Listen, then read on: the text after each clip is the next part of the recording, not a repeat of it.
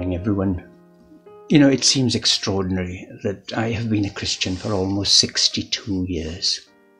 Yes, it was the 5th of October 1958 that I sat in the back pew of my local chapel in Godfrey with 2 or 3 of my friends, and God spoke to me clearly that night, and I came to faith in the Lord Jesus Christ.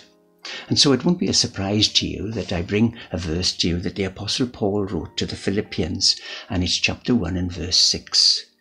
Being confident of this, that he who began a good work in you will carry it on to completion until the day of Christ Jesus. It's not necessarily a favourite verse of mine, but it is a verse for obvious reasons which is very important to me.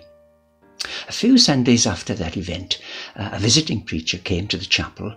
His name was Howell Rees-Jones, and after the morning service he came down to our house, and I remember talking to him at the front gate, and he took out his Bible and he turned to this verse and read it to me, and then he took out his pen and he wrote it in the front of my Bible. I will always remember that. Of course, since then, in my Christian life, there have been many hills and there have also been many valleys.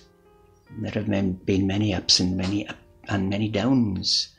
There have been blessings and there have been buffetings. Sadly, there have been many failures, but there have also been many fresh and new encounters with God. I'm still here to tell the tale. Of course, I'm still a work in progress. God still has a lot of work to do in me. But the encouragement of this verse is that he will bring his work to completion. It's a job that he will see well done. I'm so grateful to God for that grip of grace that has kept me to this day. I'm grateful that he taught me to reach up to him and to hold his hand as my Saviour, as my Heavenly Father. But even more grateful that he reached down to me to hold my hand during all these years.